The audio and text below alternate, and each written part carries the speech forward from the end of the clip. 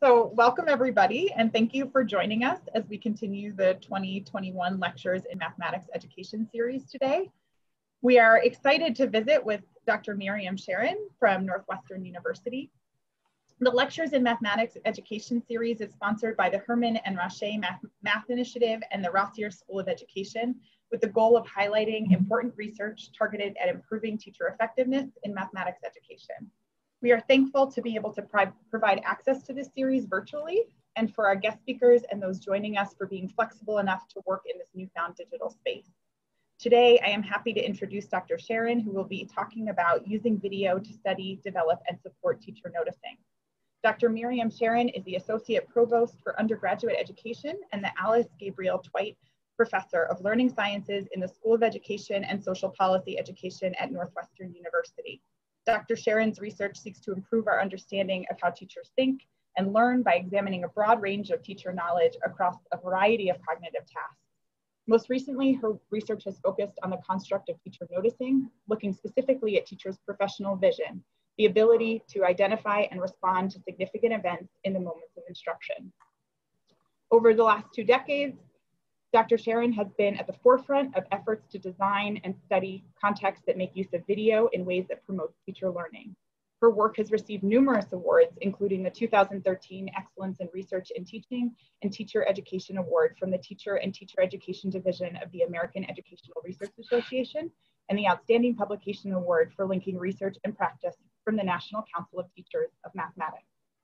She has also served in a number of leadership roles at Northwestern University, including Director of Undergraduate Education and Associate Dean for Teacher Education.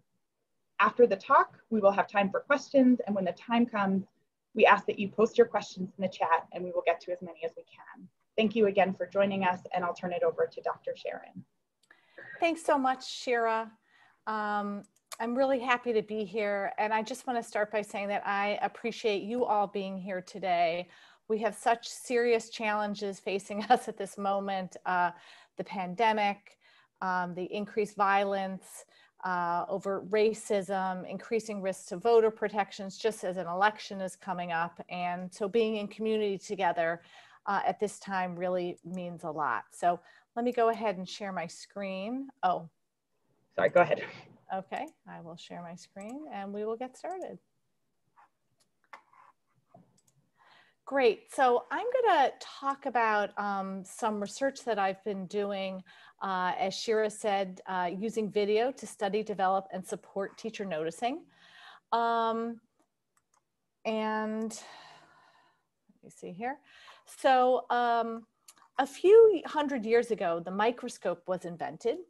And one thing that people did was to put all sorts of things under the microscope and look at them. And it really revolutionized parts of science. You could look at things that you could never look at before. And these are some drawings from Robert Hooke's book, which appeared in 1665.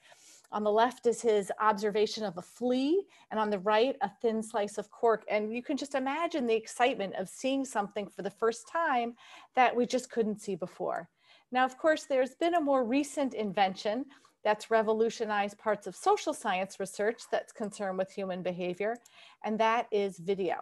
So in the late 1960s, video cameras became more portable and less costly, and the applications to social science research were really far-reaching.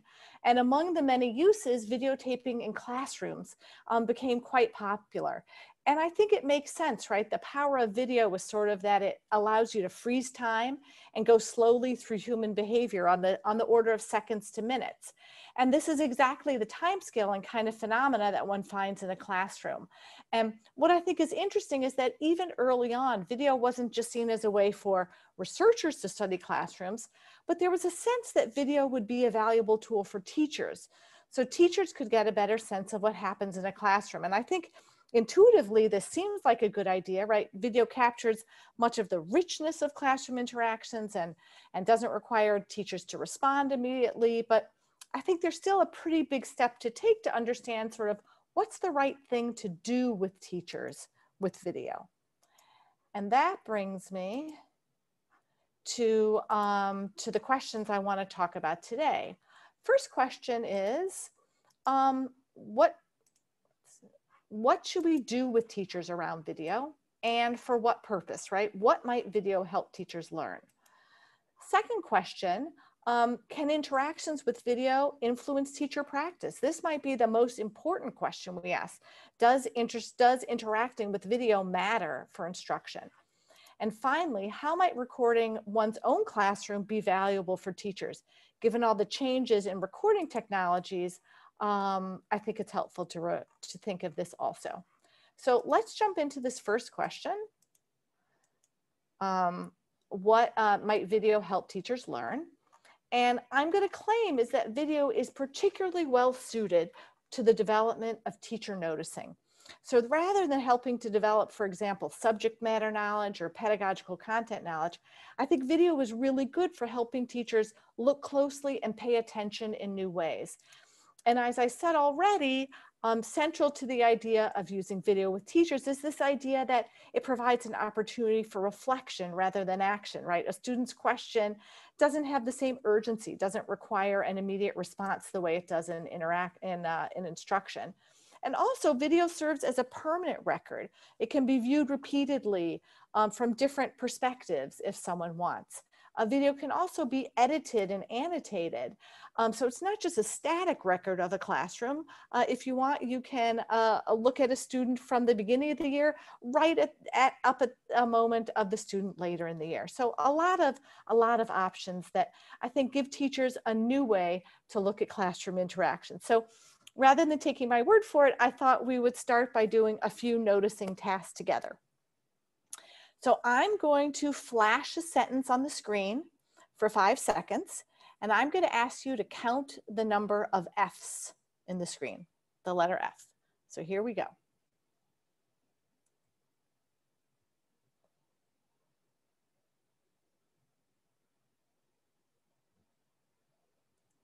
Okay, so if you don't mind, go ahead and put in the chat how many F's you saw. Let's see, is there a chat? Yes. Okay, so some people saw 6, 5, 3, 4, 2, different. So we all know what an F is. So it's a little strange that there would be different numbers of F's that we would see. So let's try it again. I'm going to flash it up again for 5 seconds. Here we go.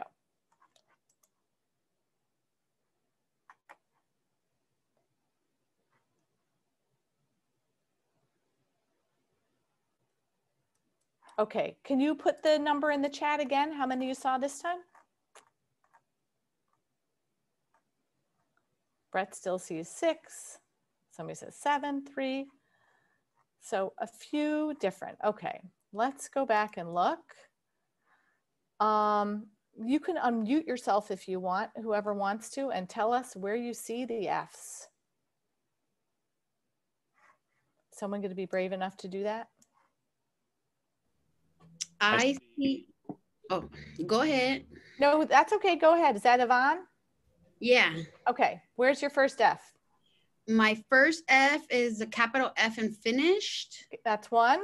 The second word, files. Got it. 2. At the end of the line in of. Of. Tricky. And yep. Then the second line, there's another of. Yep. Then I originally missed this F in scientific. Uh-huh. And then the last of at the last and the fourth line. Great, great. Thanks. Thank you so much for sharing that, Yvonne.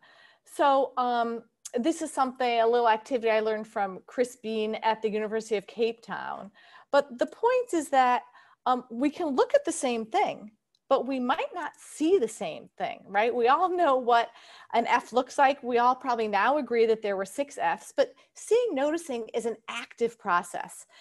This is a quote I love from Fred Erickson, where he says, teacher noticing is active, not passive, and involves constructing what is seen. So noticing involves constructing meaning from what we observe. Okay, now we're going to do another activity. I'm going to show you a short video of some people playing basketball. And there are some people who have white t-shirts on, and there are some teachers who have people who have dark colored t-shirts. And I'm going to ask you to count how many passes the people with the white t-shirts make, and they could do like a chest pass from one to the other or a bounce pass. It's a short video, but we're going to go ahead and count the number of passes that they make. Okay, here we go.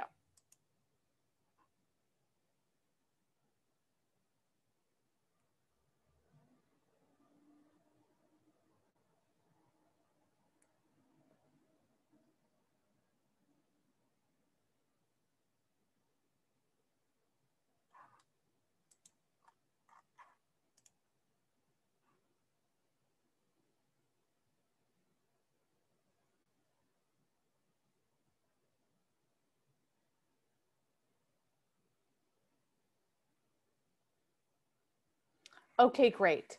So can you put in the chat how many basketball passes you saw? You counted? 18, 19, 17, 20, 27. So a range. Anybody see anything unusual in the video? A puppet running across? A puppet dressed as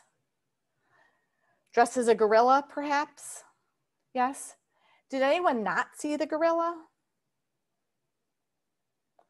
Josh, does that mean you did not see the gorilla?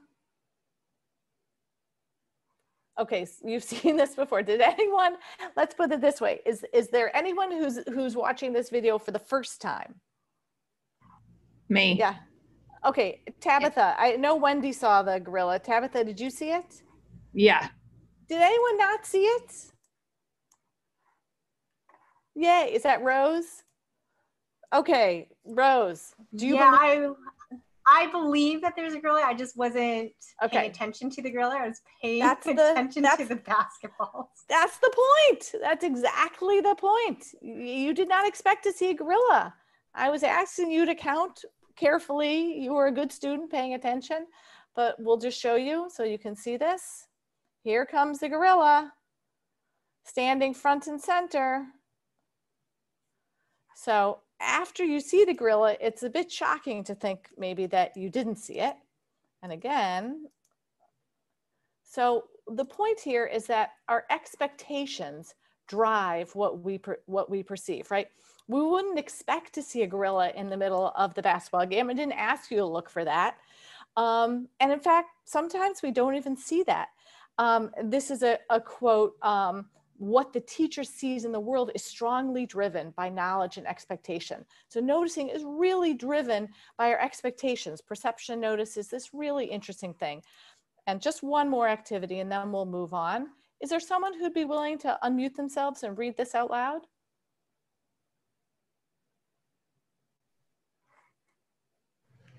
I'll start. Thank you. Wow. It's very misspelled, but I can still get the gist of it. According to research at Cambridge University, it doesn't matter in what order the letters in a word are. The only important thing is that the first and the last letter be at the right place. The rest can be a total mess and you can still read it without a problem. This is because the human mind does not read every letter by itself, but the word as a whole. Yvonne, thank you so much. Really appreciate that. So what is going on there? We can make sense of things even when we don't have all the details, as in this example, right? Noticing involves broadening and narrowing our focus. So with the gorilla, we almost had to broaden our lens to see something that wasn't expected. And with the sentence, the paragraph that Yvonne just read, we almost had to narrow our view and just focus on certain things, the first and the last letters, to make sense of it. And Kevin Miller talks about expert noticing being distinguished not only by what we attend to, what we pay attention to, but what we choose not to pay attention to. And I'd claim that in deciphering that letters, we have to sort of not pay attention to all the details and just look at the gist of things. So it's this broadening and narrowing that's so important. So, so let's go on now. Okay, so classrooms, of course, are complex environments with many things happening simultaneously. So teaching involves deciding where and how to focus one's attention. And when I think of teacher noticing, I like to think of a little model I use. where I think of teacher noticing is made up of two processes. On the one hand, we have selective attention, right, which is what it is that stands out to the teacher. And on the other hand, we have knowledge-based reasoning. So once a teacher's attention is drawn to an event, the teacher's going to reason about that event based on his or her knowledge and understanding. And these processes interact dynamically. So what stands out to a teacher is going to influence the reasoning that takes place, but also a teacher's knowledge and expectations are going to influence what that teacher perceives. So this kind of in the moment noticing, this attention and reasoning about key features of instruction, I think really requires a great deal of expertise on the part of teacher. And again, my claim is that it's the kind of expertise that I think video can help us notice. Okay, so I'm going to go on now to my second question. Can interactions with video influence teacher practice during instruction? So this is something we've been studying using video clubs. And a video club is really a group of teachers that get together to share and discuss excerpts of videos from their classroom. So instead of a book club, the text they're looking at is a video. And so when I'm studying the development of teacher noticing in video clubs, what I'm going to be studying are changes in teacher selective attention and teachers' knowledge-based reasoning, going back to that model I have. So I'll give you an example. One study we did was with the Mapleton Elementary Video Club. It was 7 elementary school teachers. They met once or twice a month across the school year.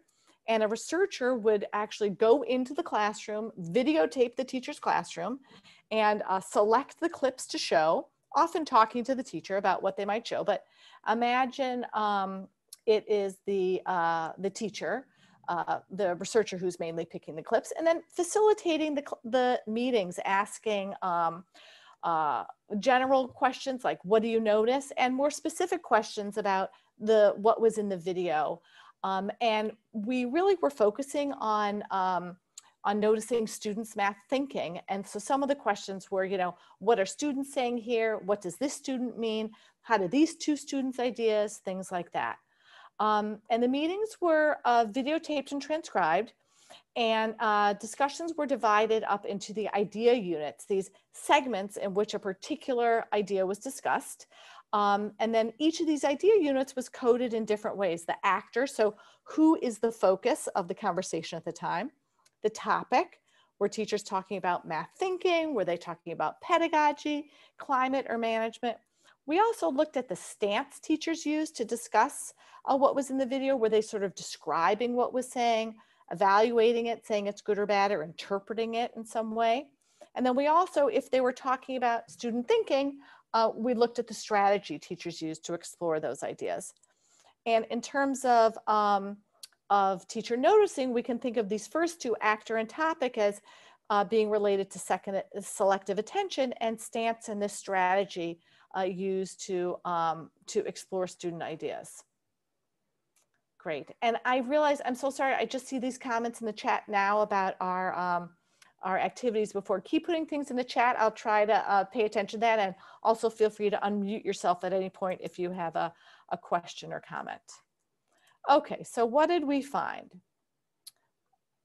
I thought I would just show you 2 short video clips to give you a sense of what took place. So let's make sure the sound is working here.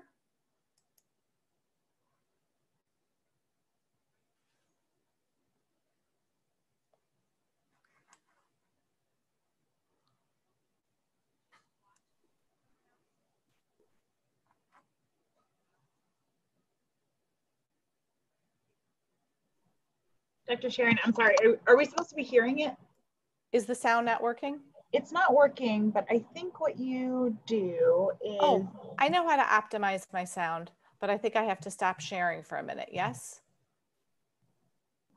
That may be true. Maybe somebody knows more than I do. Here, I'm going to try it again. I think you have to allow the sound sharing.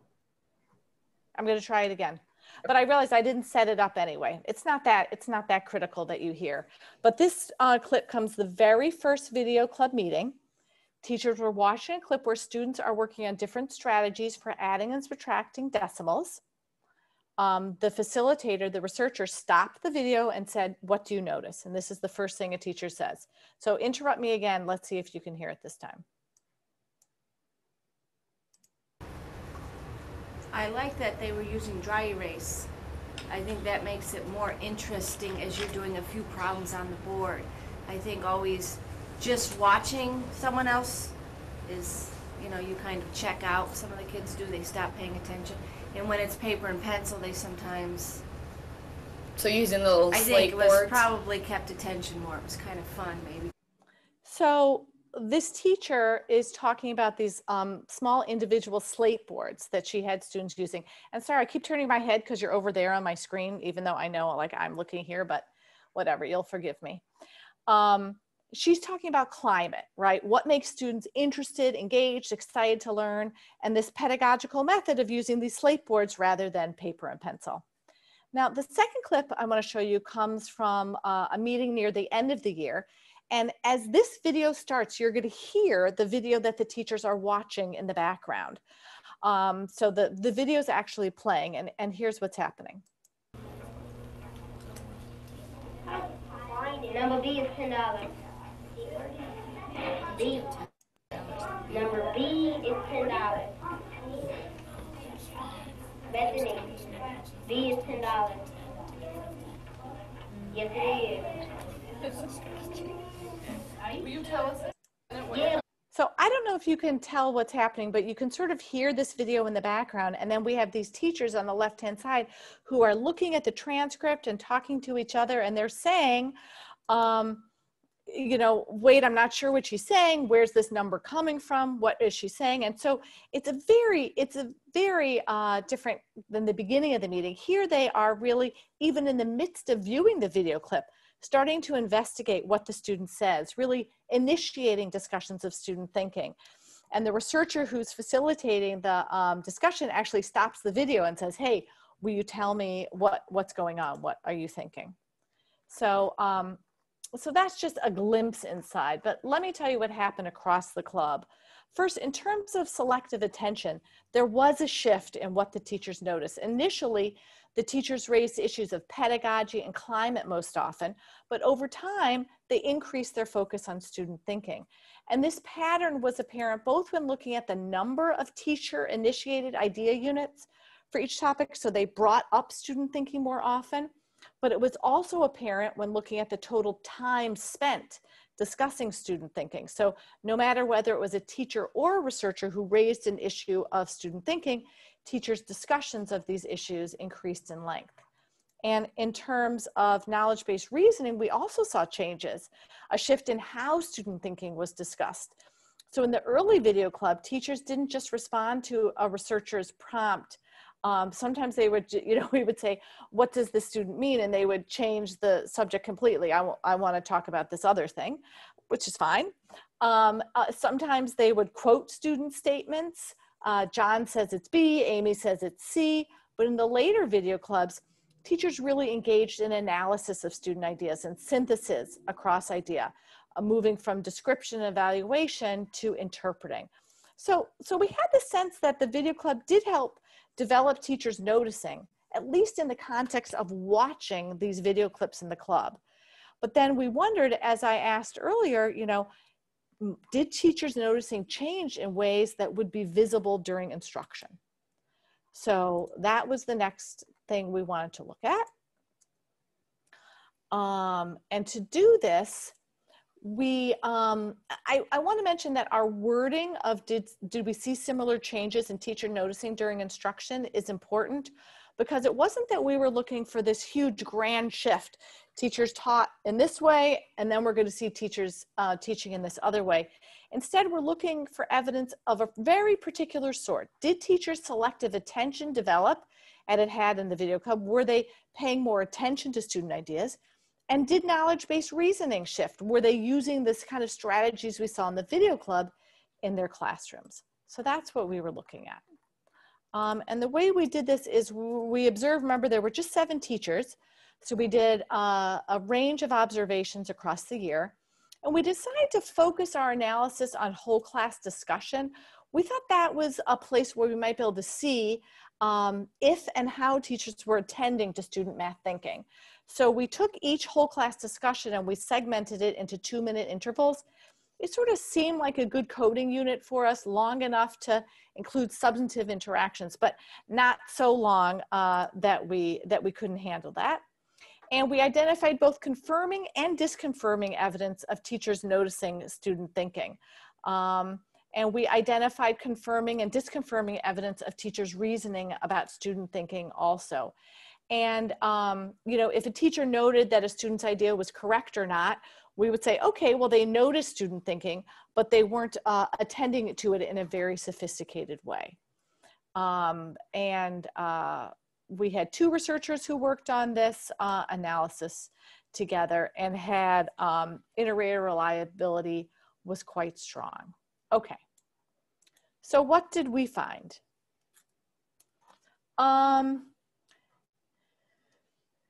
In terms of selective attention, just as in the video club setting, teachers paid more attention to student thinking during instruction later in the year.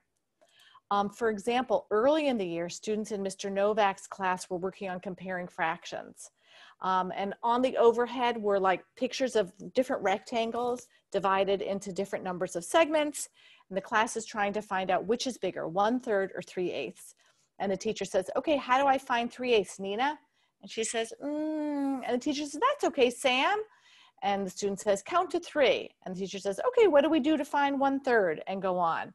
So even though we might have wondered what Sam meant, right? Count to 3, where, which 3? The teacher sort of accepts the answer and moves on.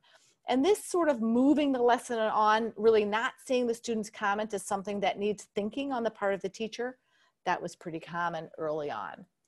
And then later in the year, the teacher more explicitly commented during instruction that a student's idea was interesting or confusion. So in one example, students at the board showing an invented method for 8.0 times 0.2. They're working with decibels. And the teacher's looking at what the students, and she says, I'm interested. I've never heard of that. I'd like to know how that came out, but I'm not sure I'm following it. So really trying to make sense of what the student is doing. And looking across all 7 teachers, don't worry, I know this is like a big table, but let me just give you the overview, which is we identified this kind of disconfirming evidence on the left-hand side here frequently early in the year. There was a lot of disconfirming evidence that teachers were sort of treating students' objects as inquiry, student thinking as inquiry, where in the later in the year, it was much more common for there to be confirming evidence. There was still disconfirming evidence. It wasn't, you know, every single moment teachers are treating student thinking as objects of inquiry, but it was much more frequent for them to do so. I'm going to pause for a second because, oh, I see a question, but we will go on. Okay, so let's look at what happened with knowledge-based reasoning during instruction. Okay. So interestingly, we did see the teachers begin to apply strategies for interpreting student thinking during instruction, much as they had in the video club. And we didn't ask them to do this. We didn't say, hey, have this great discussion, now take it back to your classroom and use it. It was just sort of a natural progression for the teachers. So early in the video club, teachers often responded to students saying, that's not the right answer. Does someone else want to try it? Or just restating what a student had done. Ashley divided the hexagon into 5 triangles. But later in the observations, later in the year, teachers really considered the meaning of students' ideas. And there was evidence that they wanted to understand students' method. A teacher would say, stop, what do you mean since there's 2 things behind the line? Or now these 2 approaches seem different, sort of making comparisons among students. And again, looking across all 7 teachers, this is what we found. So this table talks about the number of 2-minute segments and the strategies teacher used for reading. And I'm sorry I'm not in front of you to sort of point at this, but as you can see that early in the early observations, most frequent was either to not really reason about student ideas or to restate student ideas. A little bit of exploring the meaning of student ideas. where later we see most common was either restating student ideas, but a lot of this exploring meaning of student ideas, and even some generalizing or synthesizing. So overall, their strategies got much more sophisticated over the course of the year.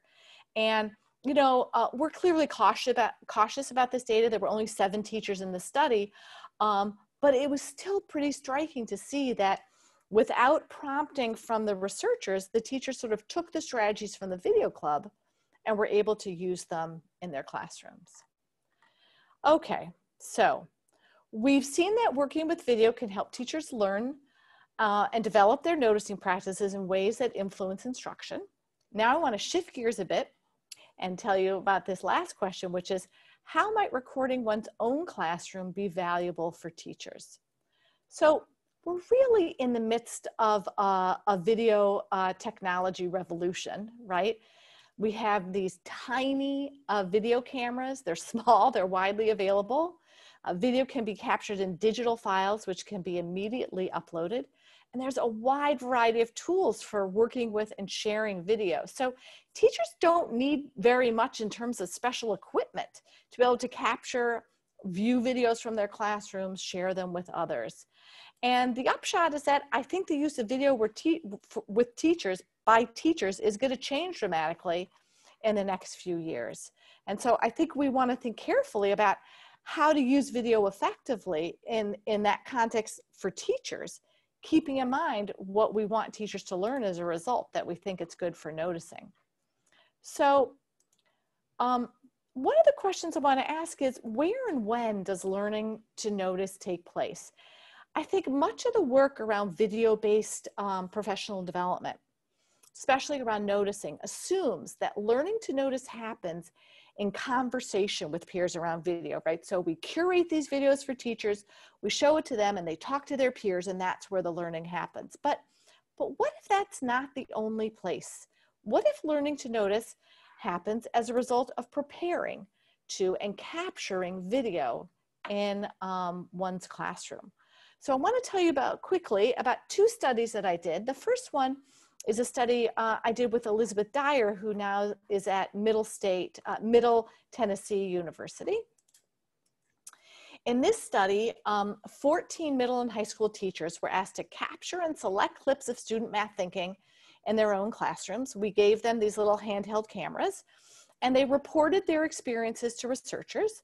And we found that teachers used different strategies sort of across time periods in the capture and selections process. So they did some things when they were planning for capture, during, and after. And it was sort of like a 3-phase process. So let me tell you about that. So interestingly, there was evidence of teacher learning in each of these phases. So what we noticed was that when teachers were planning to capture video, one thing they did was they tried to anticipate where student thinking was going to happen. So they would say, okay, I'm going to be teaching I don't know what they would be teaching. They were teaching some geometry lesson on similar triangles tomorrow. And they might say, where in this lesson is the place that I'm going to see student thinking?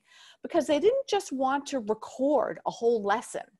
They wanted to just record a part of a lesson where they thought student thinking was. So there was this anticipating student thinking.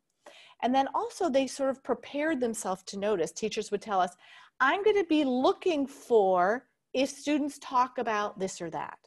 So that was interesting. We didn't expect that. And then during capture, there were also 2 things that happened. One was this focused noticing, building on their preparing to notice. Now they're like, really, their noticing is heightened.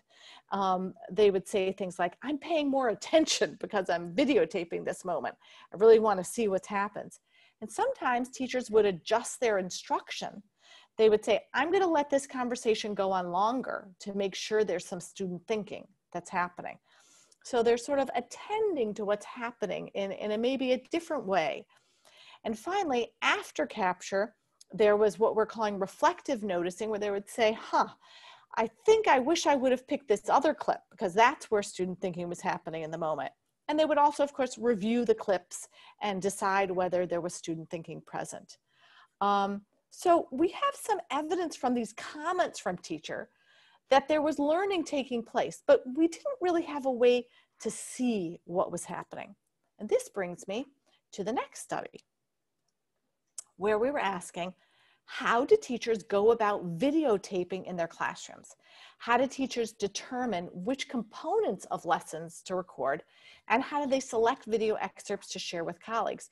This is work I've been doing with several colleagues at Northwestern University: Jen Richards, Mari Outschuler, Bruce Sherin, Sarah Larison, and Tracy Doby, who is now at the University of Utah. So there were 20 elementary school teachers, and we asked them to capture and select clips of student thinking during a set of particular math argumentation tasks. The tasks, in fact, were part of a curriculum developed by our colleagues at the University of Washington. One was which one doesn't belong. There were a variety of tasks. Teachers then shared these clips with colleagues in an online platform. We were actually using Teaching Channel's platform at the time. And researchers, we actually observed teachers during the recording process. We would watch them when they recorded. And then teachers recorded themselves as they selected video, as they edited their clips to make it, as they edited their video to make a clip to share. And we gave them some suggestions, make the clip 3 to 4 minutes, things like that. So, so what did we find here? So first, over time, teachers experimented with a range of strategies for capturing video during instruction. In terms of students, teachers focused a lot on what students would be experiencing. First, the students who they would be recording, would they be comfortable? Would they understand the task? Things like that. But they were also concerned about students who weren't being recorded. Do the rest of my students have something to do? Will they be occupied? Which makes sense, right? I mean, teaching is complex as it is, and now we're asking them to record while they're teaching. And the teachers also had thought about what should be in the video frame. They paid attention to where the camera was going to be placed. Could they see the students? Could they see the student work? And over time, they increasingly focused on could they see where students were pointed? Could they see how students were interacting with objects and with each other? And as you can imagine, there was a bit of a tension between this attention to student experience and attention to the placement of the camera. I'm just going to show you a couple of screenshots. So this teacher on the left, in her early capture, she has the camera actually facing the students so she can see the students' faces in the video screen. And later she decided to put it in the back, and she talked about how she was sorry she couldn't see their faces, but she thought it was important to see what was on the board and what students were talking about. And sometimes a student would go up to the board or point. Here's another teacher. Oops. So this teacher, she started with her phone. You can see it on the left-hand side on the table. And over time, she thought, well, the phone wasn't that practical when she wanted to upload the video and share it with her colleagues. It was easier if it was on a computer. But when she switched the computer, she found it very distracting for the students, that they would see themselves on the screen. So I don't know if you can see it. I'm sorry, again, I'm not in person to point, but inside this red circle here, there's a little piece of paper she used to cover the screen. So it didn't cover the camera. So again, teachers were very thoughtful and intentional in ways that we had no idea how much thinking goes into this idea of capturing the video. So that's some of what we found. After recording, teachers were asked to edit their videos and to select clips to share with colleagues. And at this point, their primary attention was on the student thinking in the video. So for example, the teacher says she's watching the clip and she says, oh, I love how he says it depends on what you're asking. I love that. I'm going to go back in the video because I want to highlight all of these different things. And they're talking about patterns and arrays and how many shapes there are. So that gives us some insight into how she's deciding what to pick. Another teacher says, but the end, I feel like once one kid was talking, the other two were not listening at all. So she doesn't want to show that clip where students aren't listening to each other. Clearly, this this generating video clips is complex work for teachers, right? And there's a tension between attending to student considerations and video considerations. Another tensions teachers talked about is between good teaching and good video. There was a sense that from the researchers that a good video is a video where there's something to talk about, right? Something that we want to figure out, or an interesting student idea. Maybe when students aren't understanding something, that's one of the most interesting moments in a video clip. But the teachers felt that good teaching was showing that students clearly understood the tasks and clearly had the correct answers and things like that. So that was a tension to work out. Teachers did prioritize student thinking, and teachers' comments really did suggest that this work promoted learning to notice as they were thinking about what they were seeing and making sense of as they were doing this work. And just to wrap up, I want to just refer to this idea that John Mason talks about that I love. He calls it awareness of awareness, that as teachers are learning to notice, they're both noticing and becoming conscious of, aware of their notice. And here's a couple quotes from teachers we worked with that I think give us this sense of awareness of awareness. One teacher said, "I need to let students talk more." This is after she watched a video from her classroom. "I could have bounced Anthony's questions back to the class. I'm doing too much of the talking and thinking."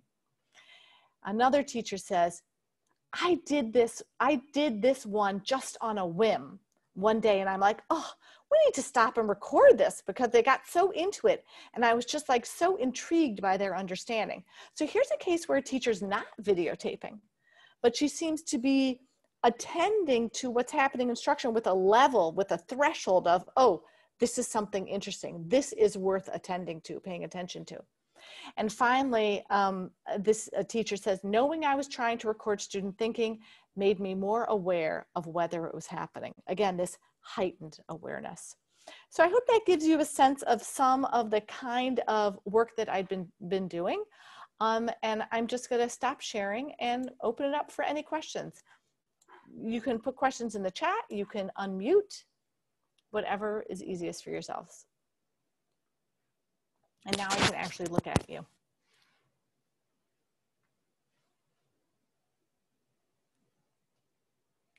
Thank you, I see your emojis, thank you.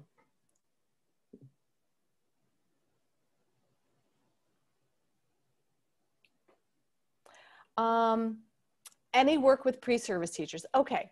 So thanks, Fred, for that question. So we have done a series of work with pre-service teachers around the self-captured video. And you can imagine when we ask pre-service teachers to go capture video from their classrooms, they usually, capture student thinking in video in their classrooms. They often come back and say that what I thought was going to be student thinking was not student thinking.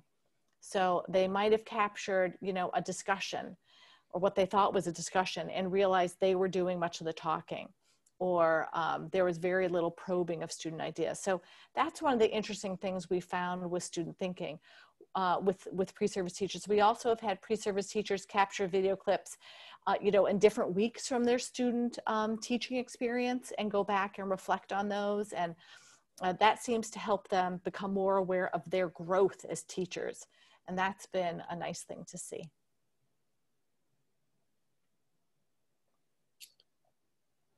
Please go ahead, jump right in. Okay, so I work with pre-service teachers, and so usually what they have different models that they have to show some proficiency with. So maybe it's, how do you work with students in group or group work?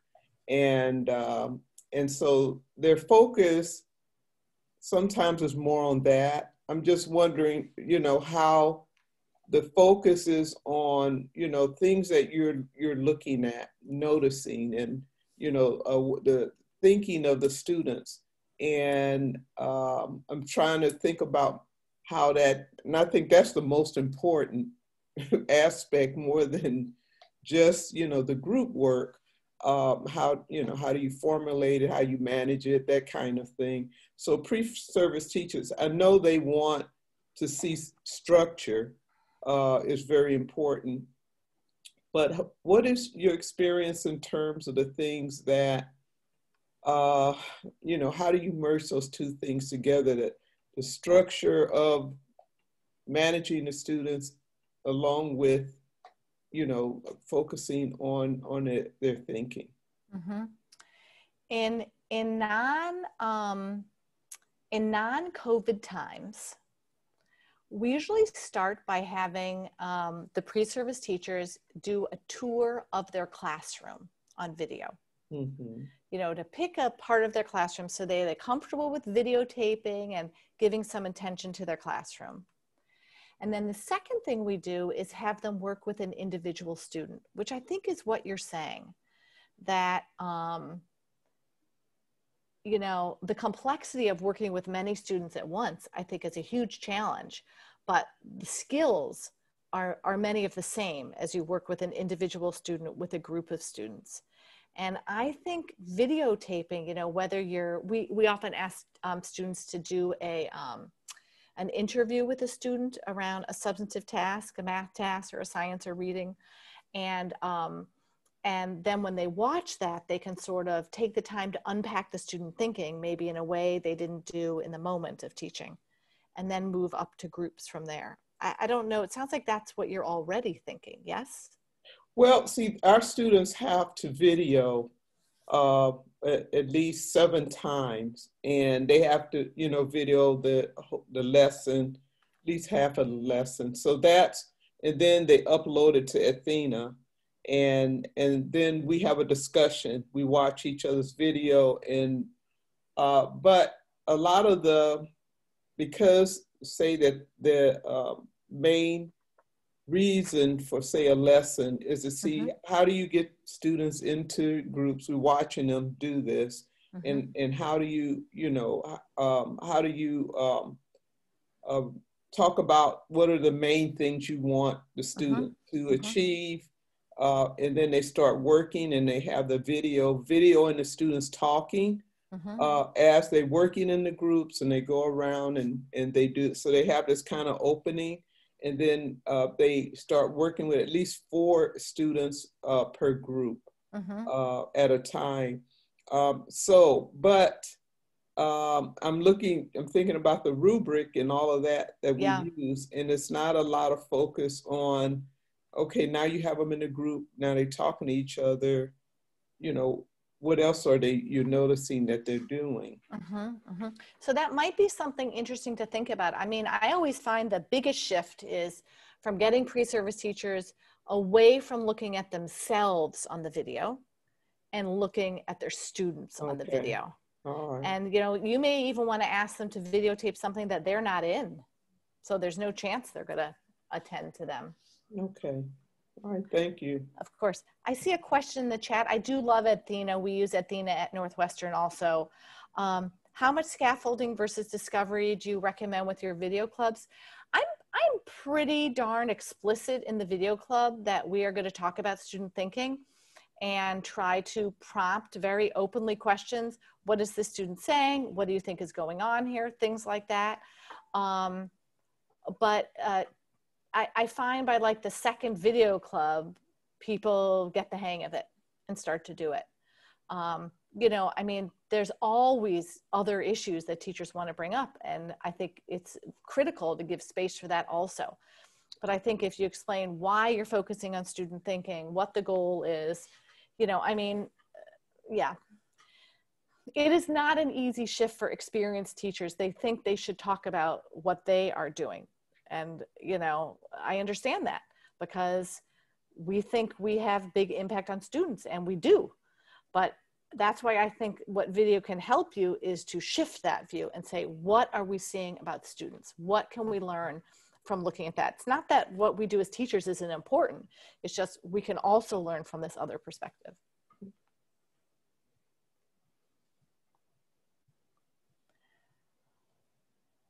Okay, to what degree the progress of getting to know students impacts changes in teachers' increased focus? Yeah, no, I think that's a great question, Kimberly, which is how might a teacher's attention to students change over the course of the year as teachers get to know students?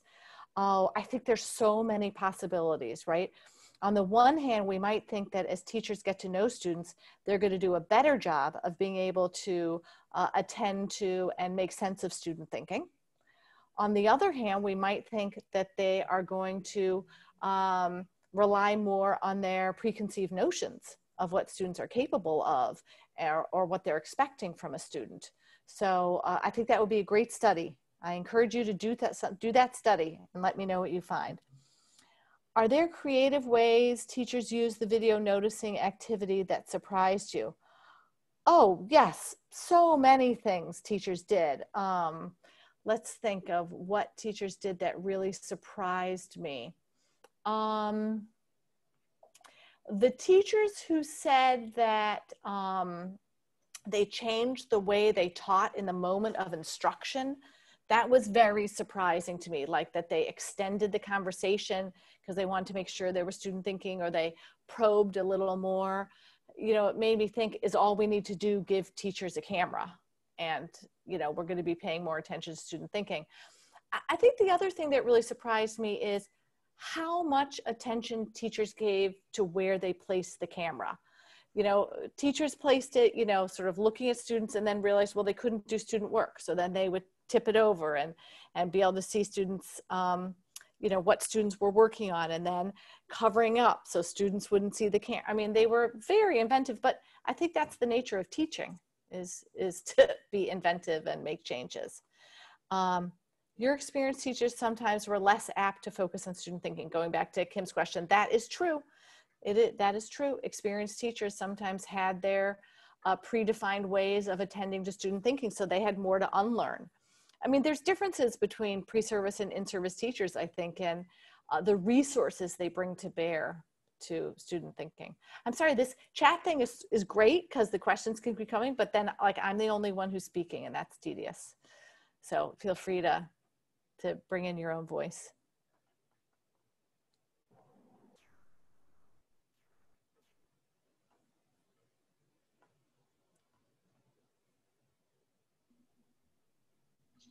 I have a question. I'm wondering, thank you for your talk. I'm wondering what opportunities you see for this outside of teacher education. So like, could professors record themselves? Could undergraduate students record themselves? And so the opportunities, but also like what would be challenging to take this outside of the teacher education context? Mm-hmm. There has been some work done at the university level with this by my colleague, Natasha Spear, who I'm trying to think of the institution she's at in Maine. I'm not sure. My sense is that definitely it can be used for college level instruction. I think many colleges have sort of recording options for teachers and part of like a Center for Teaching Excellence, that kind of thing. But I think this question you're raising about students is really interesting. You know, what would it look like for a teacher and a student to capture a moment and to talk about what they experienced? And how would that be a way to share very different perspectives in a context that, you know, might be safe and comfortable? I think one thing we don't talk about enough is that video always has perspective. Sometimes we think, oh, a video of a classroom, it's just like you know, it's the truth, it's what happened, but it's not true. You know, it always focuses on the faces or doesn't focus on the faces, or the back of the room or the side of the room. And those choices highlight some aspects of what's visible in a classroom and obscure others. So I think those are really good ideas, Wendy. Thank you. Mm-hmm.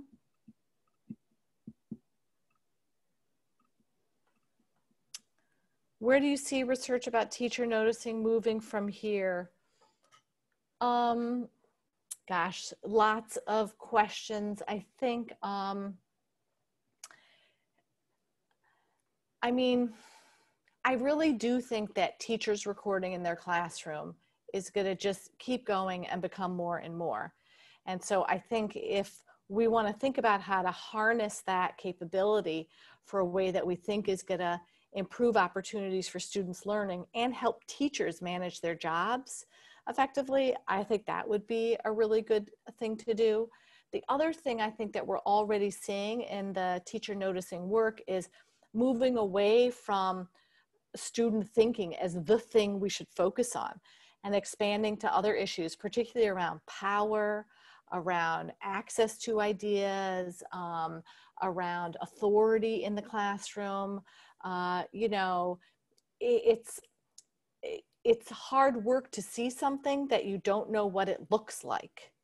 And so I think that's a thing that people are taking up in very interesting ways.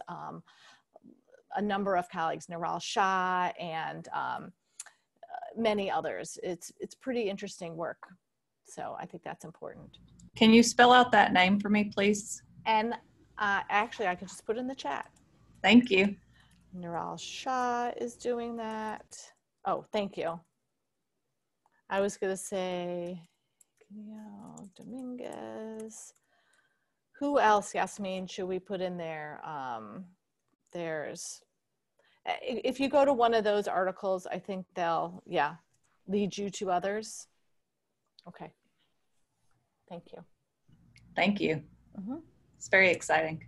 Yeah, Nicole Louie, that's a great one. I think we have time for maybe one more question.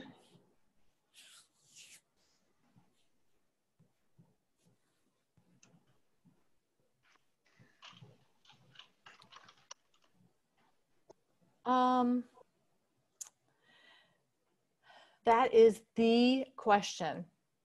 Nicholas, that is literally the question. You know, in some ways, I think that remote learning provides many opportunities to record. If you're teaching on Zoom, you just press a button to record, and it even does a lot of transcribing of the video for you also. So I think that's great. I also think it could open up opportunities for teachers to see each other's classroom in ways that maybe aren't possible before. I think right now, though, the lift for teaching is so great that I'm not sure that there is really I can't think of the right word, not tendency, but really the interest in doing that. But I need to think more about that. Nicholas, do you have some ideas about that? Or maybe others do? Well, that's a good thing for us to think about. Thank you so much for letting me join you this afternoon. Great. So let's all give a big thank you to Dr. Sherin. That was a really wonderful lecture. And please join us for the next speaker in the speaker series. So on October 27th, we have Dr. Schoenfield coming, and you can sign up at the same link that you used before. So thanks so much.